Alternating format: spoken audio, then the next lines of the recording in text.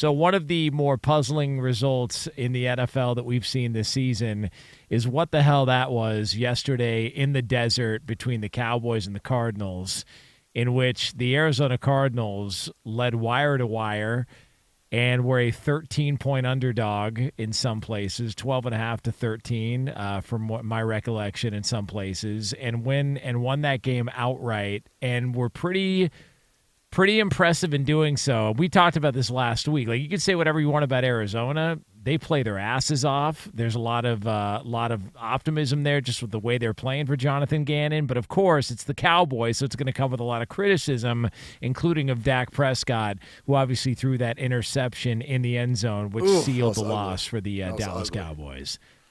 Can I make a public apology for any of the jokes that we've made about the Arizona Cardinals? Yeah, agreed. I mean, from the jump, the whole Jonathan get zip 0-0, you know, shots, explosive. Like, people took that, ran with it. He's got this team playing hard. I mean, this team, you know, say what you want, they could be 3-0. If we're being real with ourselves, they could be 3-0. Josh Dobbs deserves all the credit in the world for doing something that's like, it's so hard to do. I mean, operating an offense, being able to beat, I mean, arguably the best defense coming into this week. I think isn't that what we'd call Dallas based on how they've looked? Yeah. I mean, maybe San Francisco you throw up there too, but it's a conversation. He's played his ass off, man. And Jonathan Gannon took a blueprint of what they had in Philly. They've utilized enough of the quarterback run game and some of the things they're doing with RPOs and zone reads to play to Josh Dobbs' skill set. And defensively, these dudes are playing, man. We tend to forget, and a lot of people would do the whole, well, any given Sunday, any team could beat any team. Like, it's, yeah, to a degree, like that, you feel like that's true. This is different, though. This is a team that's you know, not listening to an outside narrative, and they have been playing their tails off every single week. So credit to those players, credit to the coaching staff. People try to joke, people try to take shots at them for what we thought they were going to try to do and tank and all this stuff. That's not the case. Not when you do what they did to Dallas yesterday. I'll say this.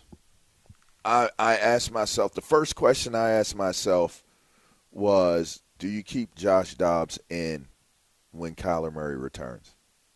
Like, does it become a more and more difficult proposition? And then maybe as the season goes along, until he gets – and how long is he supposed to be out for? That's the problem, though. With an ACL, you really should wait 12 months. So he should the season. I don't know that there's any rush.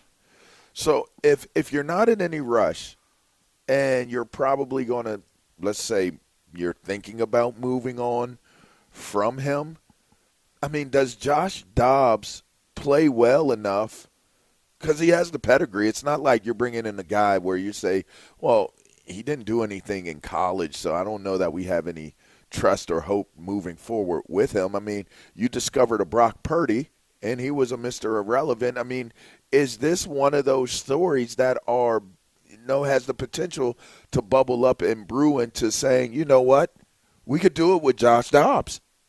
We could actually do it with Josh Dobbs. I'm not there yet, but okay. He's been great so far. He's done a heck of a job. I was impressed. I was impressed when I watched him. I mean, his escapability, his command of the offense. There just seemed like there's a level of confidence that's growing, and I feel like he's directly attributed to what that is on the offensive side of the ball. Now, I don't want to get carried away either, but it was a question. It was like, okay, all things given, with Kyler Murray.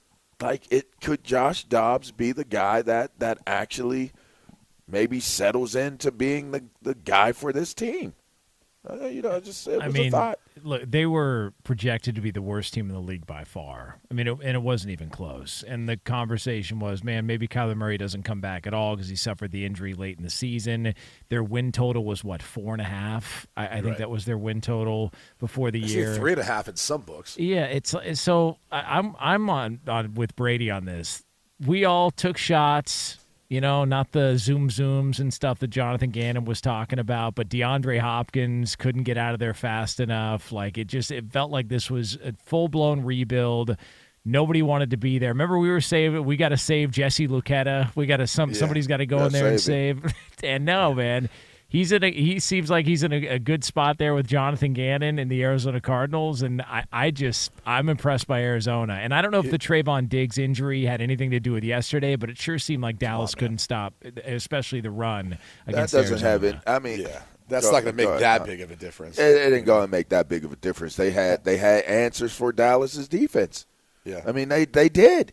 And listen, the numbers weren't gaudy. It wasn't, but that's to me. Going into that game, you have arguably the best player in the National Football League, and he's playing on the defensive side of the ball, and you have a top defense in the league that's coming into the game. Sure, they had a serious injury that was, leaves a tremendous hole for their defense in losing Diggs, but that shouldn't have been the catalyst of an Arizona team that everybody felt would be a wounded team that doesn't have the type of bite, the tooth in the mouth to be able to come in and do what they did in this game. Dallas is Dallas, if you ask me. Dallas is Dallas. This is your moment. Here we go. This is your moment. Oh, no. You want to know why? You want to know why I continued to question what goes on with Dallas. I've told y'all before, and I'll tell you again.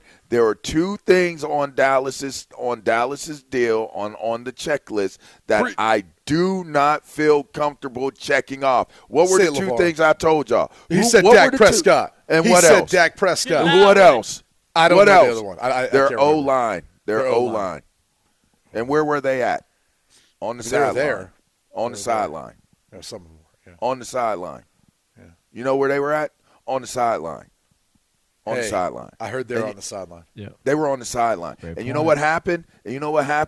Their offense not only faltered, but now your defense has an off day. So you have an off day on defense. God bless. You had an off day. I mean, I like Dobbs. It's a great little story there developing, but he wasn't a world beater. He protected the ball. He made some strong decisions.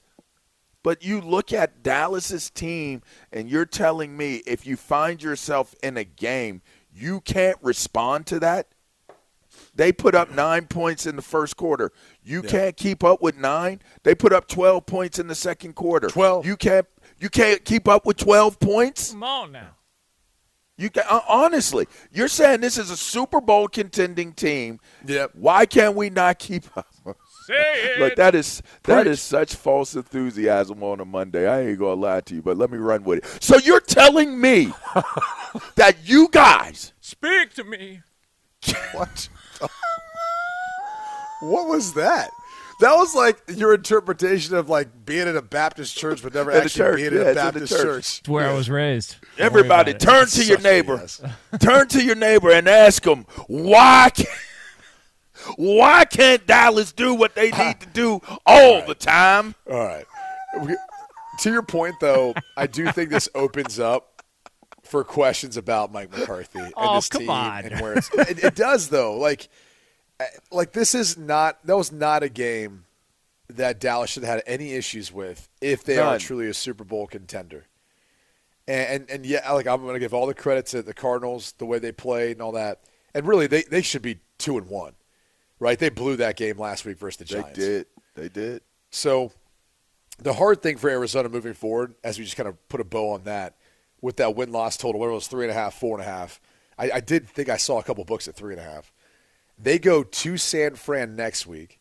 I mean, they got Cincy after that, which you've got to hope that Cincinnati's not playing with Burrow. Back-to-back weeks in the division to L.A. Rams, Seattle. Then they have Baltimore because they got to play the AFC North, and then at Cleveland. Atlanta, at Houston. That doesn't look like an easy game anymore. And then again, a divisional game versus the L.A. Rams at Pittsburgh. Then they have their bye week 14. So, having a bye that late in the season doesn't do you a whole heck of a lot of good. You hate when it's early, but you also hate when it's this late. And then they finish up with San Fran, the doormat of the Chicago Bears, at Philly, and then Seattle.